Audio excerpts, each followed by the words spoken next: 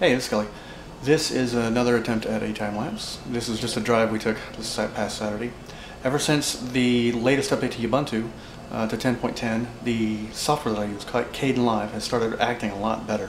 And before, this feature didn't work, so I had to jump through all kinds of hoops to get a time lapse out of the system. And now it's what it should be. I simply right click on the track, I go to video feature, I go to speed, and I simply say 1000% speed, and bam, I have a time lapse. This also has an audio track from freepd.com. They have no rights withheld from their music, as far as I can tell. They let you post it to sites that you want. They let you use it for different things you want. I think the only thing you can't do is say it's yours. I'm not sure how it all works, but anyway, you can use it on YouTube, so check it out.